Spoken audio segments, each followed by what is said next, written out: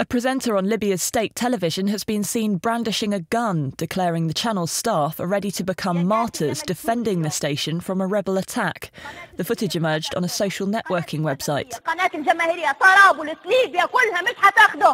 She says, "With this weapon, I either kill or die. You will not take this channel or any others.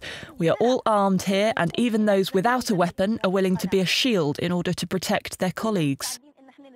Meanwhile, rebels have been battling their way closer to Tripoli. These are the remains of a house after fighting on Saturday and Sunday.